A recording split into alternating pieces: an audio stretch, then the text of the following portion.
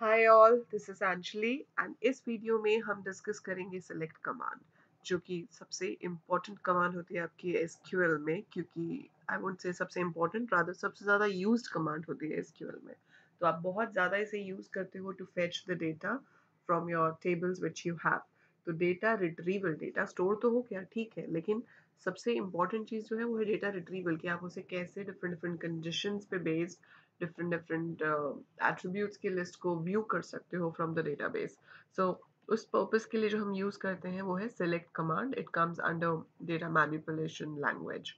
So syntax क्या है, आप लिखोगे select, again I am telling you it's case insensitive, तो कैपिटल स्मॉल जैसे मर्जी लिखो, कोई फर्क नहीं पड़ता है। सिलेक्ट, उसके बाद आप स्पेस देके एट्रीब्यूट लिस्ट दोगे, या फिर आप स्टार साइन दे सकते हो। एट्रीब्यूट लिस्ट मतलब कॉलम्स के नाम, तो आपको जब कॉलम्स के नाम देने हैं they have to be separated with commas. आप उसमें एंड वर्ड यूज नहीं कर सकते हो। सो यू हैव टू से if let's say name and marks of a student, so you have to write name comma marks. Then सारे के सारे कॉलम्स देखने हैं तो स्टार लिखेंगे, फिर हमें एट्रीब्यूट्स के नाम लिखने की जरूरत नहीं होती है। फ्रॉम टेबल का नाम, जिस भी टेबल से आप देख रहे हो, जिसके कॉलम्स आपने लिखे हैं। एंड ये ऑप्शनल होता है वेयर कंडीशन, अगर आपको कंडीशन देनी है तो आप इसे लिखोगे, और अगर कंडीशन नहीं देनी है तो मत लिखो। फॉर एग्जाम्पल, मुझे पूरा का पूरा टेबल देखना है। अगर मुझे पूरा का पूरा टेबल देखना है, so I'll be writing select star from the table name. For example, if I want to see the complete data of student table, so select star from student से आपको जितना भी डेटा है स्टूडेंट टेबल में, जितनी भी रोज हैं, जितनी भी कॉलम्स हैं, वो सब दिखेंगे। ठीक है, so this will show you the complete data. इसके बाद हमारे पास दो टर्म्स आती हैं जब हम डेटा सेलेक्ट करते हैं, उसे कहते हैं सिलेक्शन एंड रिस्ट्रिक्शन और प्रिडिक्शन। सो सिलेक्शन का मतलब क्या है कि you want to select some specific data. Some specific data मतलब आपको सारा का सारा रोज नहीं दिखानी है, आपको रोज को लिमिट करना है कि कौन कौन सी रोज दिखनी चाहिए। तो वो हम कैसे लिख सकते हैं, मैंने लिखा select star from student, and यहाँ पे फिर मैंने कंडीशन दे दी। कंडीशन क्या दी, where class is equal to से 12th। तो अब ये सिर्फ उन्हीं स्टूडेंट्स के रिकॉर्ड्स दिखाएगा जो क्लास 12th में है। So this is called selection. जब आप रोज को लिमिट कर रहे हो, आपको सारी रोज नहीं देखनी है, आपको सिर्फ वो रोज देखनी है जो कंडीशन से मैच करती है। So it will show you only the matching records, that's called selection. दूसरा जो होता है that is called restriction, or you can say like projection, you can also call it. So the technical word for that is projection.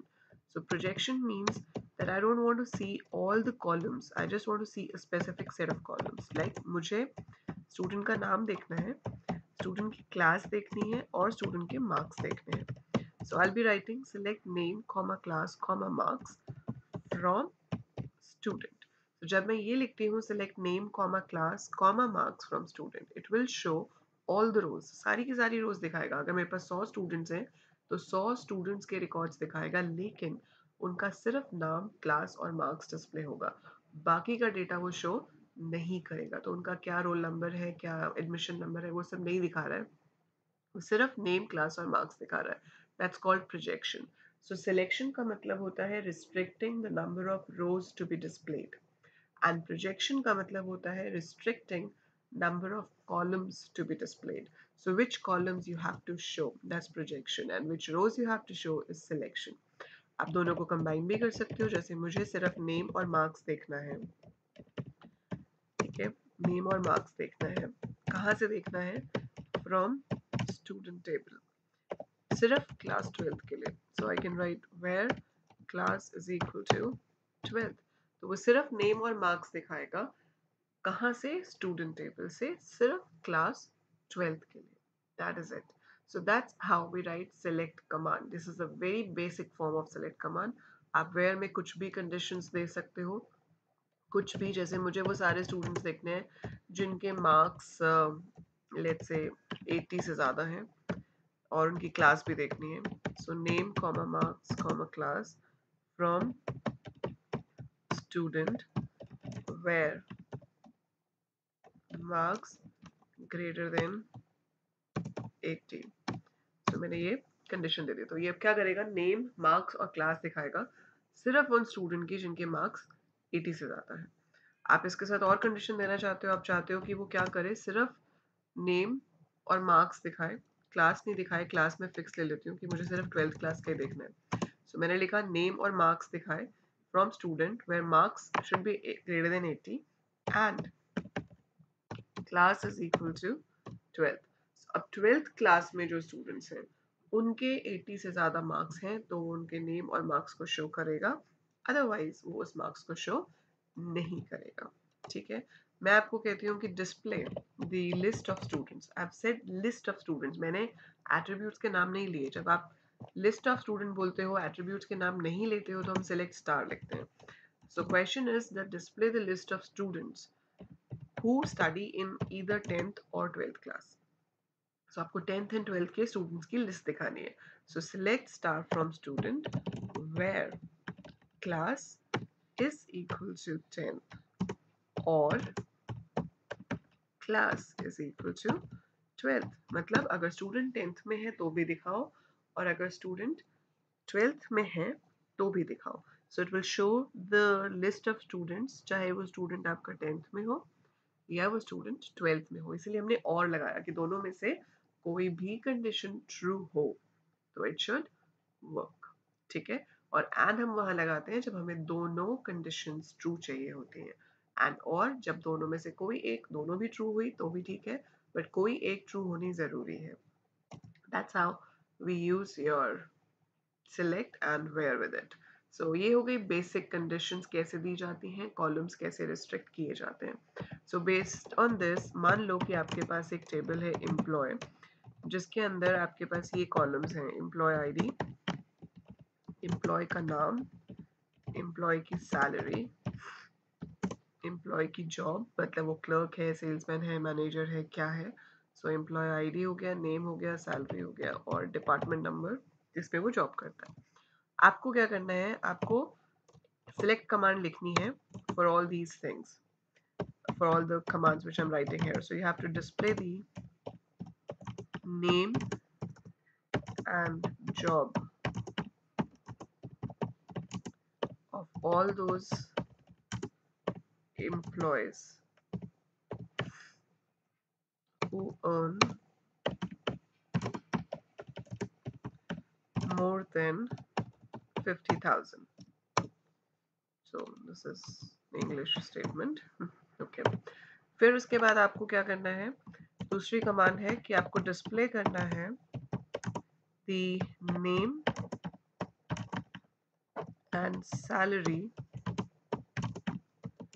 of all employees who work as manager.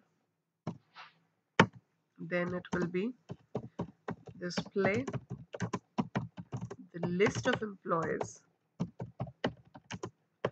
who work either in department number 10 or 50.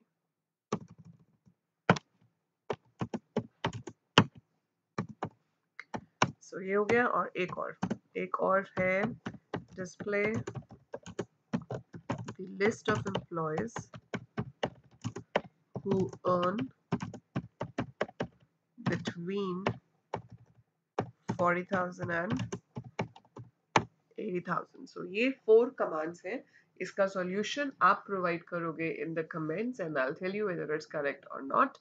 So do provide the solution in the comments. अगर आपको इसमें कुछ नहीं समझ आया है, you can ask me anytime. Just write a comment and I'll get back to you. So this is very basics of select command की select command होती क्या है, conditions कैसे देते हैं।